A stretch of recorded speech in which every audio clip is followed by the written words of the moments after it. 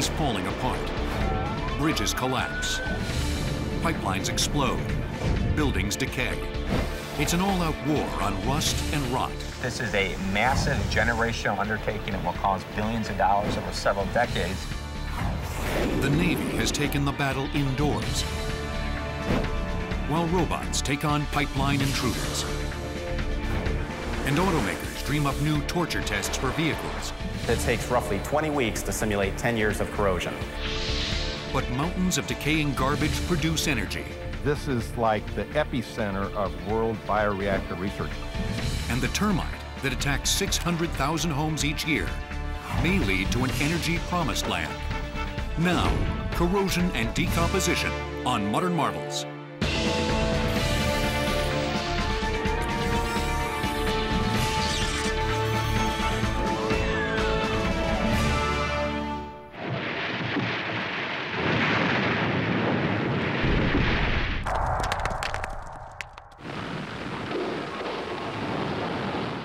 To chronicle the failing infrastructure in the United States, every 4 years, the American Society of Civil Engineers issues a report card. The report card on America's infrastructure breaks the country's infrastructure into 15 categories, ranging from bridges, airports, water, wastewater, sewers, and gives each of them a grade, similar to what someone would get in a report card in school from A to F. ASE has given the nation's infrastructure an overall grade of D. The primary cause for our failing infrastructure, corrosion. All of the categories that were rated by ASE for the infrastructure are affected by corrosion. It's lack of maintenance that shortens the life of infrastructure. Corrosion costs the U.S. economy $300 billion each year. That's 4% of our gross domestic product, nearly half of what we spend on foreign oil, or roughly $1,000 per American citizen annually. Corrosion's destructive power can be found everywhere, from rusting railroad trestles to deteriorating oil pipelines. But what exactly causes this scourge that eats away at our society? Many different environments can cause corrosion.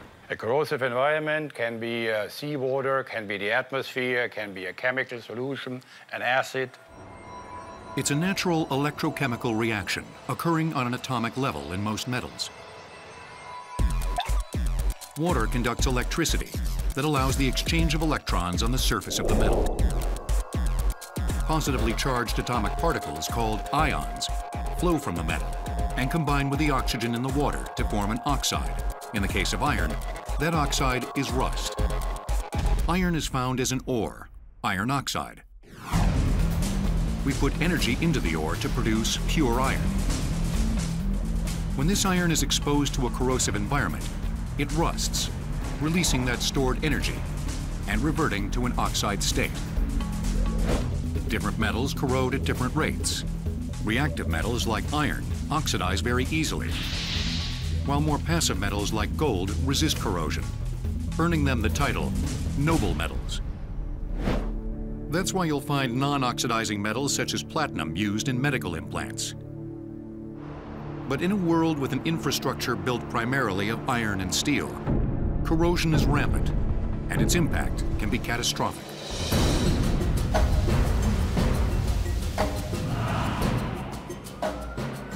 The I-35W collapse was a wake-up call for a lot of the nation in terms of infrastructure.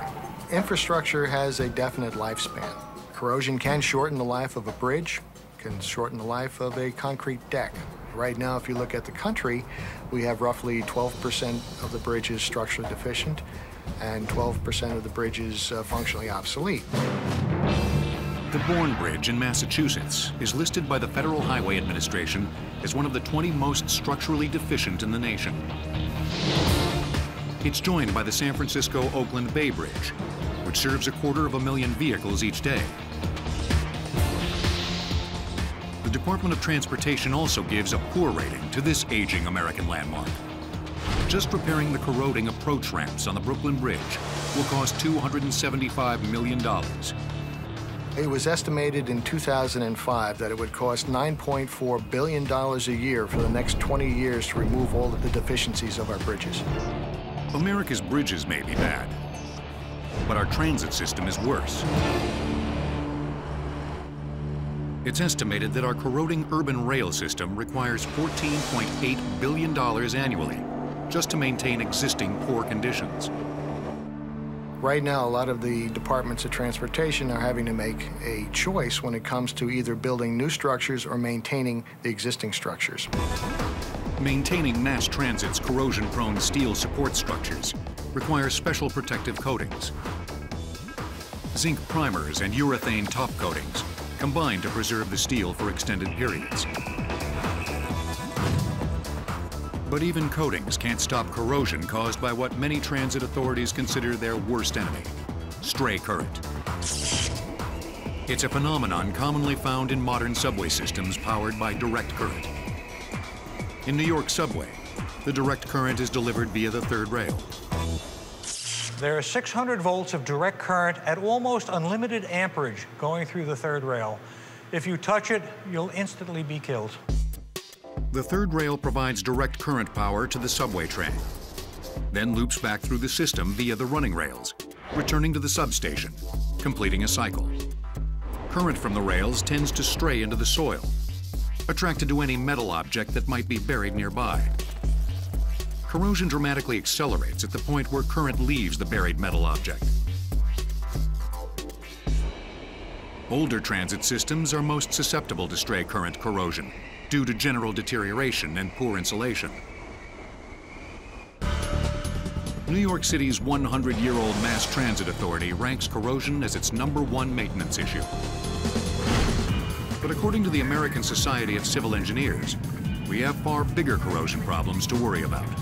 The worst areas with a grade of D- are drinking water, wastewater. The Environmental Protection Agency estimates that nearly $1 trillion is needed in critical drinking water and wastewater investments over the next 20 years. The very nature of wastewater is corrosive. It breaks down, and that increases the acid content in wastewater. What that means is it essentially eats away at the pipe, weakening it.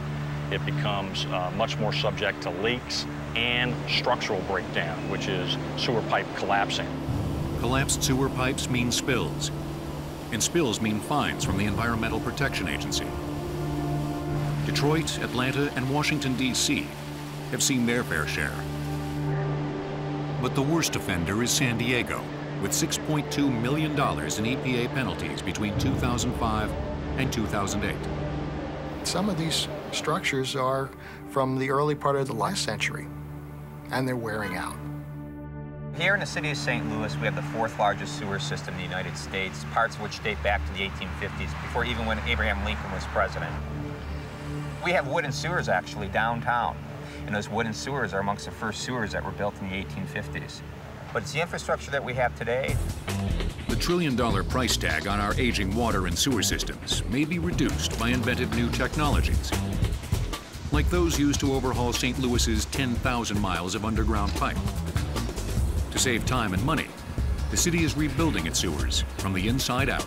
The conventional way would be to come out here with a backhoe and dig up the street and put in a new pipe, but that's very expensive, very time-consuming. In lieu of that, we have cured-in-place pipe. What that is we're working with polyester resin. That's the same thing that boats are made out of. What we're essentially doing is we're using the old pipe as a form, and we're building a new pipe inside that without digging up the street. We're going to have this done in one day. Trenchless repair systems, developed by in situ form technologies, are rapidly overtaking traditional dig and replace methods of pipe restoration.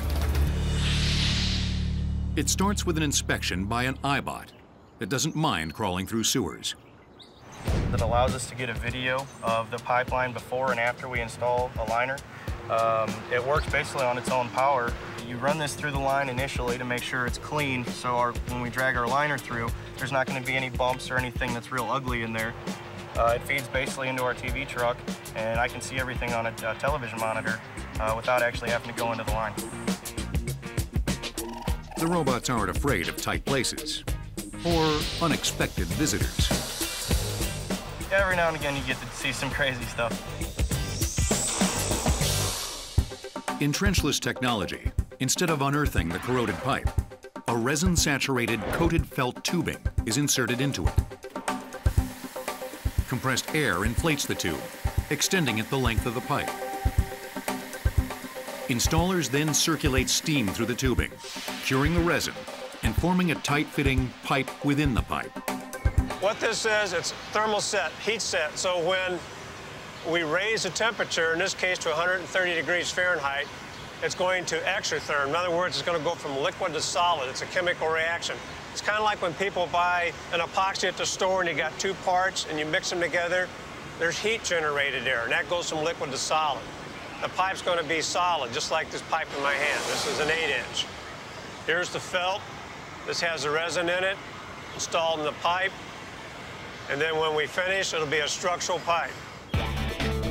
The crew relies on the eyebot to finish the job. By attaching a movable drill to the front of the eyebot, a technician can reopen access to individual homes, called service laterals, that have been sealed by the liner within the pipe. Basically what I do is when I approach a service, I find the dimple where the service is at. So this is what we're looking for. That's how I know what I got to cut out. I get my bit up to the service and I will cut a hole in the middle of it. Generally it takes about 5 minutes to cut a service. We can line an entire street and reinstate everybody's laterals to their houses and have their water flowing in one day. What this will allow us to do is restore this line, maintain service to these customers without tearing up several blocks of street and causing a major inconvenience for everybody that lives in this neighborhood. Trenchless sewer replacement costs up to 50% less than traditional methods. It works equally well with drinking water pipes. But not every city is as proactive as St. Louis in restoring their corroding sewer and water delivery systems. Many communities are faced with a countdown of sorts as to which of their infrastructure is going to fail most rapidly and maybe even most dramatically. And while this underground assets tend to not be as spectacular as a bridge failing or a road failing or even a large sinkhole, but they can contribute mightily to environmental degradation with sewer leaks and even quality of living issues. If the mix of metal and water in America's infrastructure is a recipe for corrosion, what happens when you add salt to the equation? For the U.S. Navy, it's a recipe for disaster, unless you've got the most advanced research in the world on your side. The United States commands the largest Navy in the world. More than 280 ships and 3,700 aircraft currently patrol seas from the Far East to the Mediterranean. But if you're looking for the largest fleet in the Pacific Ocean, you'll need to go 30 miles northeast of San Francisco to the backwater port of Suisun Bay. Most of these vessels are past their prime, mothballed rust buckets that will never see action again. Over 70 derelict ships moor in the bay. Cargo ships, missile cruisers, and tankers, most between 400 and 700 feet in length. These relics date from as far back as the 1940s and include among their ranks the distinguished battleship USS Iowa, launched in 1943. Officially, the Navy considers them reserve ships. Unofficially, they're known as the Ghost Fleet. The only battle these veteran warriors fight today is one against corrosion. We have to deal with the water and the salt in the water coming up and corroding inside of the hull. You don't want holes in the hull of the ship. You don't want to take water on the vessel. As they await disposal, the rusting hulks have shed over 20 tons of toxic metals into the bay, including chromium, lead, and mercury. But corrosion isn't just a problem for the aging Ghost Fleet. It's a costly burden for the entire U.S. military. The cost of corrosion, Department of Defense-wide, has been estimated to be somewhere between $10 and $20 billion per year. That's roughly the equivalent of what Canada spends annually on its entire defense program. Of that, the Navy's cost of corrosion for ships and submarines alone, not including aviation, is about $2.4 billion every year. That represents on the order of 20 to 25% of our maintenance costs yearly, as well as sailors spend a lot of time performing corrosion prevention. It's a never-ending task of having the crew trying to fight this corrosion and scaling and chipping and painting and repainting. And it seems like you just painted there and now you have to paint again, but that's just what you have to do to keep the ship from rusting away. The culprit that accelerates corrosion aboard ship is salt water. Salt water is more corrosive than fresh water, and it acts as a conduit for the electrons to flow from one area of the ship to the other. And the areas of the ship that the electrons are leaving the iron creates rust areas. Shielding a ship's metal surface with sealants and paint is the first line of defense against salt water. The Navy also uses another extremely efficient means of combating corrosion. Credit Englishman Sir Humphrey Davy for that method. He attached a chunk of iron to the hull of a copper-clad British naval ship. It's called cathodic protection, and he introduced it in 1824. The iron, with its greater tendency to oxidize, reduced corrosion in the copper. Cathodic protection works because water and the ship's metal hull in contact with the water act like a battery. The salt water is a conductor of electric current. The ship's hull becomes a cathode, with current flowing in. The corrosive or sacrificial metal becomes an anode, releasing current. The flow of current from the anode to the cathode releases ions from the anode, causing it to corrode instead of the ship's hull. This is a 20-pound zinc anode, used on the submerged hulls of ships. This is a similar piece of zinc after 1 year as a sacrificial anode. Today, the Navy uses an even more effective form of cathodic protection, called impressed current.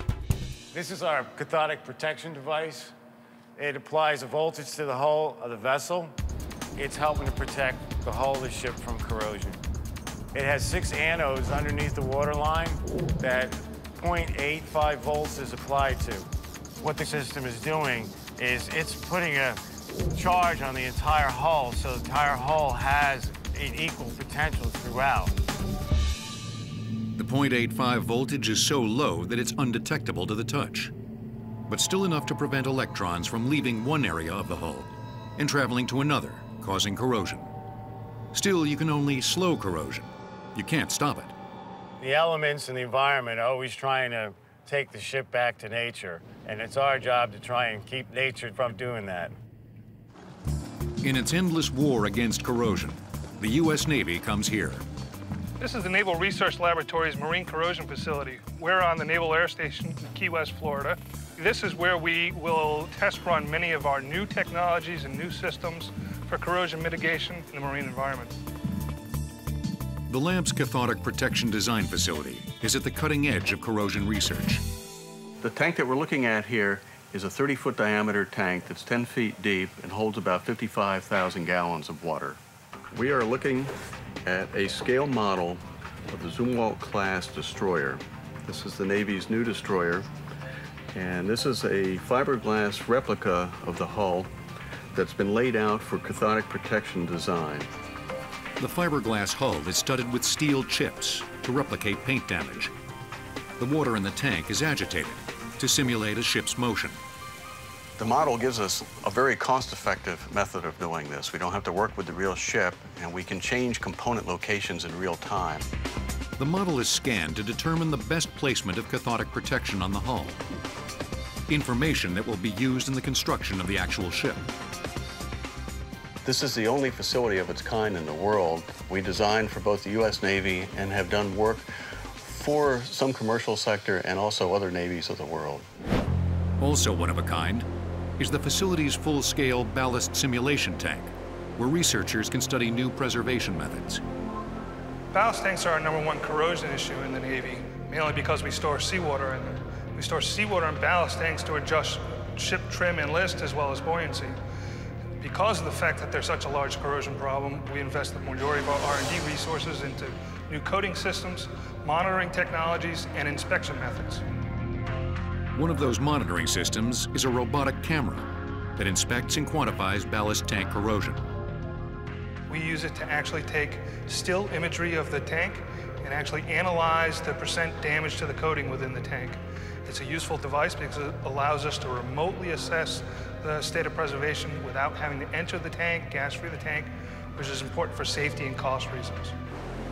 To reduce time spent painting ballast tanks, the lab experiments with long-lasting, fast-curing coatings. Here we have a rapid cure technology that consists of a base component and a catalyst component. When I mix these two components together, essentially what's going to occur is an exothermic reaction. As the exothermic reaction progresses, the process generates a great deal of heat. It's going to get as hot as 275 degrees Fahrenheit. Now what has occurred here is we've made a liquid to a solid in less than 2 seconds as the reaction took place. With rapid cure coatings, time spent painting a ballast tank can be reduced from 200 to less than 40 hours. The time sailors spend in corrosion prevention also has a surprising hidden cost. We recruit sailors to drive highly sophisticated war machines. When they get to the deck plate, they find out that they're spending quite a bit of time doing corrosion prevention. The fact that these sailors are spending so much time chipping and painting has actually impacted our retention rates. This experimental heat induction tool might be just the thing to keep sailors from jumping ship. This is a tool that generates an electromagnetic field and causes the substrate to heat up, resulting in the coating actually popping off or losing adhesion from the surface. So it's very easy to just chip the paint right off. Reducing maintenance time is critical for today's Navy. As our fleet has gotten smaller over the years, the operational tempo of each of our ships has gotten greater, and that stresses the ships even to a greater degree, gives us less time to do maintenance. All of these things lead to problems with respect to corrosion control and the availability of our fleet to perform its primary function. Despite the latest research, saltwater will remain one of the U.S. Navy's worst enemies for years to come. Unfortunately, the corrosive effect of salt doesn't stop at the shore. Thanks to the damage caused by rock salt on our roads, these robots are assured job security.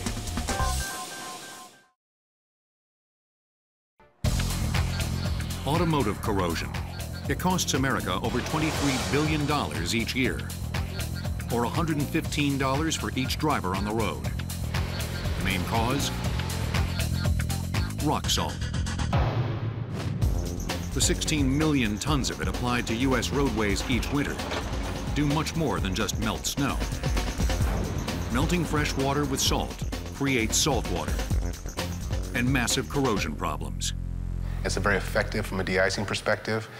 The problem is it has damaging effects on automobiles and the infrastructure.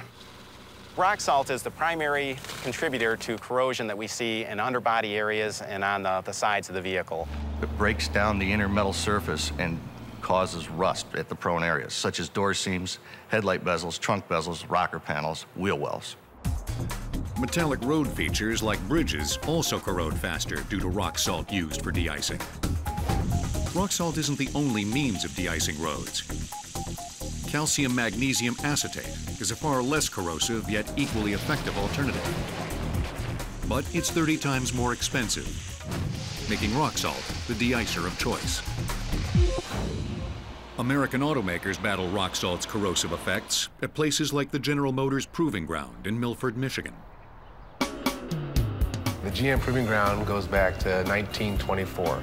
It's about 4,000 acres. There's about 120 lane miles of test roads. About 4,000 people work at the facility, and a lot of different test labs and vehicle development, validation, and durability occurs at that site. And the testing process takes us anywhere from 12 months to 20 months to get a full, complete evaluation of a vehicle. To assess resistance to corrosion, the research team subjects cars to serious abuse. This is the grit trough facility. This is used to create underbody splash for our vehicles undergoing corrosion test. It applies a mixture of grit and different contaminants to the undercarriage of the vehicle and the engine compartment of the vehicle. There's a mixture of sand, crushed stone, cinders, various different elements, and basically we're getting the same contaminants on the vehicles on test as what we see in the real world. Prior to the 1950s, corrosive rock salt wasn't a concern for car owners. Vehicles produced in the 1920s to the 1930s were built on a much sturdier frame. Thicker metals were being used, thicker body panels were being used. Less road salt was being applied in the 30s itself. In the late 50s, the vehicles lightened up from heavy steel to light steel to improve performance of the vehicle. Those vehicles corroded out much faster. Most consumers in the 50s and 60s only kept a car 4 to 5 years and it was gone. Kurt Ziebart, a German auto mechanic who immigrated to Detroit, Michigan in 1951, saw rust as an opportunity. He was amazed at the amount of rust on vehicles throughout the United States. He wanted to find a solution to that, and that solution for him was rust proofing. Ziebart applied a corrosion-resistant oil-based spray to the undercarriage and interior panels of cars, where trapped moisture causes rust. By the 1970s, Ziebart rust proofing had hundreds of franchises. Twilight Zone's Rod Serling is their spokesman, and a catchy slogan. Ziebart, it's us or rust. The 1970s also saw American car makers come under fire from the U.S. government. A federal economic report cited the U.S. auto industry as the largest corrosion problem by cost in America. Car makers responded by introducing galvanized steel in vehicle construction. In galvanizing, steel receives a thin coating of zinc, applied either by hot dip or electroplating technology. The zinc oxidizes and forms a barrier to protect the steel. But if the coating is damaged, the zinc also acts as a sacrificial anode. It corrodes and leaves the exposed steel rust-free. You'll also find galvanized pipes, corrugated sheet metals, nuts, bolts, and nails. But galvanizing alone wasn't enough to satisfy demands to control automotive corrosion. In '79, the Canadian government mandated that a 3-year warranty be provided to Canadian consumers on corrosion for all vehicles made by General Motors, Ford, Chrysler, and American Motor Corporation. That, in turn, required the United States to provide the same warranty on a competitive nature to its consumers who were purchasing the same vehicles. Things have only gotten better since then. Today, a consumer will keep a car on average 9.3 years. Far outlast the automotive manufacturing warranties, which are 7 years, 100,000 miles currently. American cars owe their extended lifetimes to deep corrosion research, like that done at GM's salt mist facility. This facility is designed to expose the exterior of the vehicle to salt mist that's consistent with what a vehicle would get when it's exposed to coastal areas, and also what a vehicle would get as it's trailing another vehicle on a salt-covered road. A test vehicle is exposed to this facility and this test input numerous times during the corrosion test. Vehicles will undergo 100 repeated cycles of each test over 20 weeks to approximate 10 years of corrosion. The dedicated gravel road facility is designed to produce chipping damage to the lower body vehicle areas and the underbody vehicle areas. The facility itself is designed with a cover over it so that we can have consistent testing whether we're in rain or freezing conditions. The dedicated gravel road is 1,000 foot long, and we use the size and shape of stone that is optimized to create the most significant damage in terms of chipping on the vehicles. After more splashing, jostling, and general mistreatment, the cars are ready to rust, and rust fast. We bring that vehicle back to the building, and we put it in the corrosion chambers. These chambers are maintained at 120 degrees Fahrenheit and 100% relative humidity, which is a very corrosive and severe condition for the vehicles. These chambers are used to both accelerate the corrosion process in general and to also allow us to test both summer and winter and maintain a consistent corrosion rate for our test. Once we bake the vehicle in these chambers, we have an ability to look at the vehicle and verify that the performance of all of those components and materials working together ultimately meet our customer requirements. They verify that by literally ripping the car apart. The teardown process involves completely disassembling the vehicle, removing all of the interior trim, the steering wheel, the seats, and completely getting the body ready so that we can disassemble the body spot weld by spot weld. This process will take a matter of several days to get the body ready, so all the components are laid out on the table so that the various design engineers have an opportunity to come out, look at their components, pick them up, hold them in their hand, turn them around. And as we find issues, we change the design, change the material, or change the process to correct that issue before it gets into the hands of the customer. The challenge is to build cars that stand up to corrosion, but can also be made economically. I can build a vehicle that's corrosion resistant and corrosion proof, but the average customer can never afford the vehicle. So you got to balance cost as well as performance and durability. In a world of decay, nothing lasts forever. Not even plastics, which have a lifespan measured in centuries. And if you're wondering where plastics go to die, it's the middle of the Pacific Ocean. And that is a big problem. Plastic. It's everywhere. The world produces 110 million tons of it each year, and only 1% of that is recycled. What happens to the rest of our discarded plastic? Unlike metals, plastics don't corrode. They don't even rot. But they do break down when exposed to sunlight through a process known as photodegradation. Ultraviolet radiation in sunlight causes chemical compounds called polymers to cross-link. This makes the plastic brittle, allowing it to break down into smaller and smaller pieces. You can think of it in terms of the vinyl top on a car or the vinyl dashboard in a car. If you don't put your armor all on it and resist the UV degradation, it becomes embrittled, it cross-links, and it cracks. Captain Charles Moore understands plastic. For over a decade, he studied it as it collects in an area known as the North Pacific Gyre. That's where plastics go to die. It's easily 10 million square miles in extent and the size of the continent of Africa. The North Pacific subtropical gyre is a circular current that's caused by a high pressure system. It circulates in a clockwise direction and pushes down near the center and creates a lower sea level. So you get this kind of a toilet bowl effect of currents that pull debris from the Pacific Rim and bring it into the central part of the North Pacific. Anything that floats will make it into the North Pacific subtropical gyre, everything from refrigerators to toothbrushes. Predominantly, what we see out there is broken down bits of consumer plastics that are now outweighing and in some cases even outnumbering the natural food out there. Plastics can take up to 5 years to journey from North America to the gyre, breaking down through photodegradation during their journey to create a plastic soup.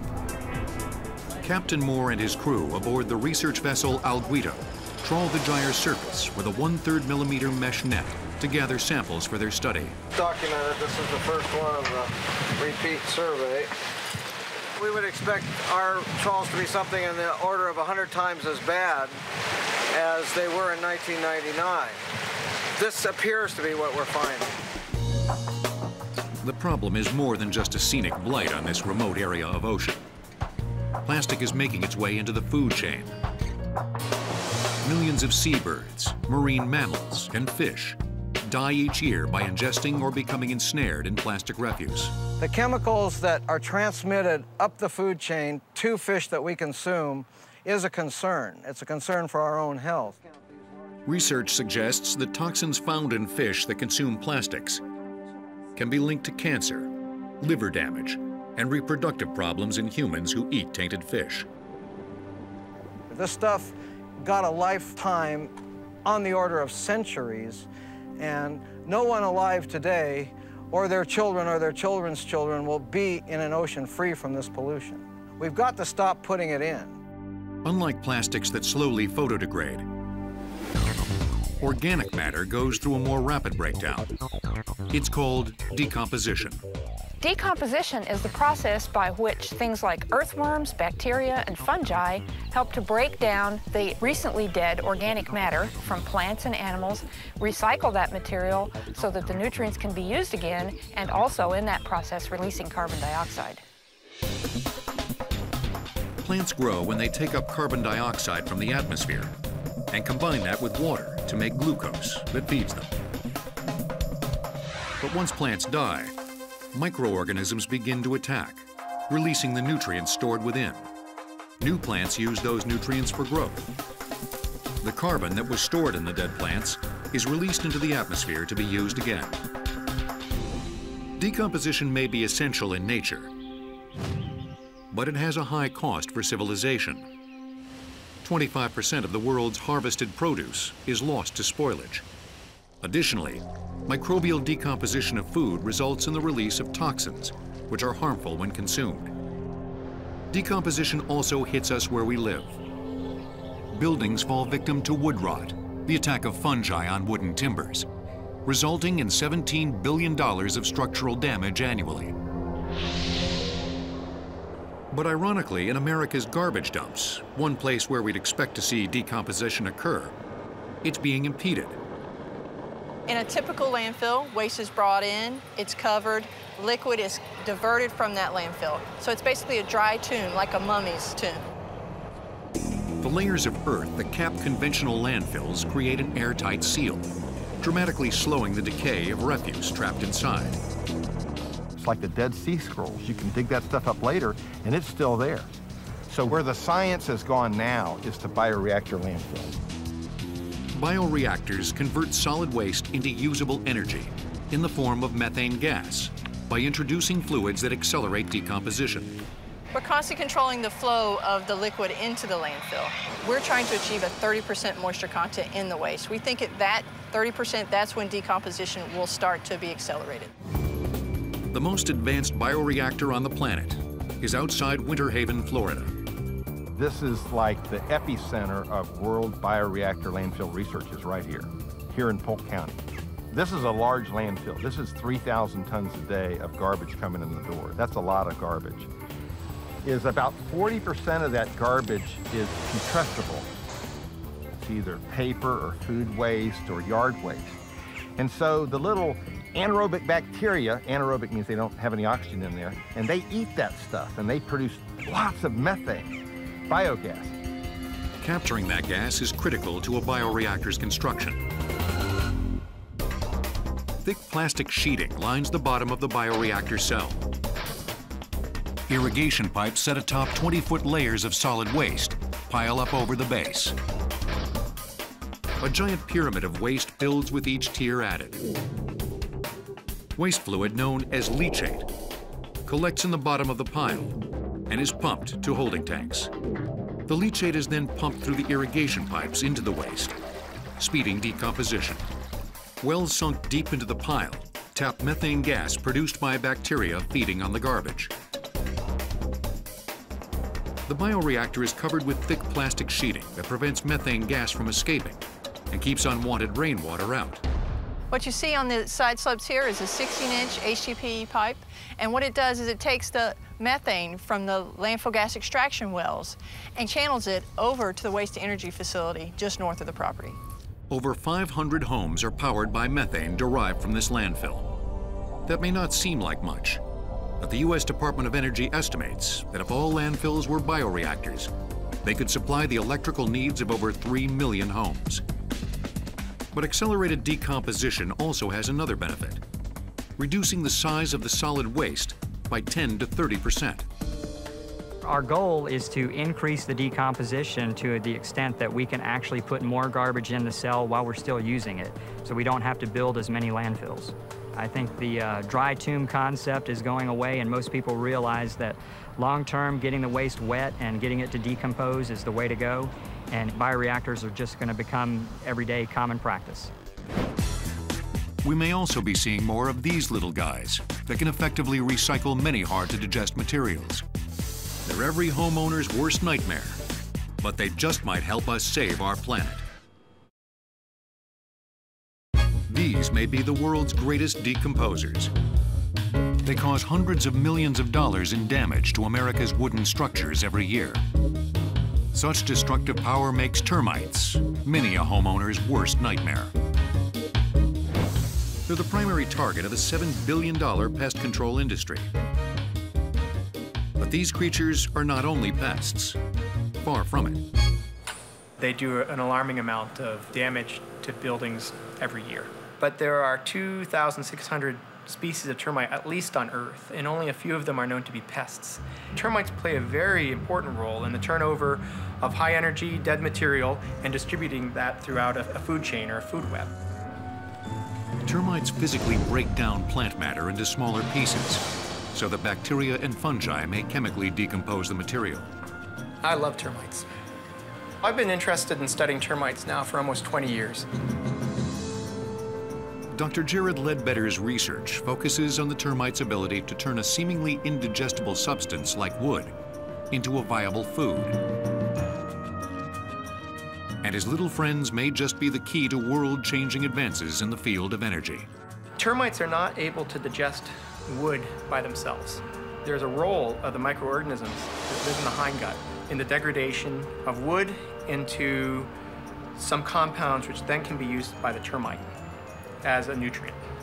In the gut of one termite, you may find as many as 200 or more species of bacteria and protozoa and organisms that you'll find nowhere else in nature. So we'll now take this slide of this termite gut microbial suspension and we'll get a very fundamental look at the microbes underneath the light microscope. And it is this amazing menagerie of wild-shaped organisms very dynamically swimming around and cavorting and turning and tossing. And so visually, very striking place. And I like to say that working on termite gut microbes is like working in a miniature Alice in Wonderland. It's almost psychedelic. These microbes may make cellulosic ethanol possible. That's the biofuel game changer. Science has a very good understanding of taking a simple sugar, like table sugar, and turning that into ethanol using yeasts. We know how to do that. But we have a very poor command of how we might change wood into anything. Is there any way to come up with a process to convert grass clippings or rice hulls or wood chips into a transportation fuel like ethanol?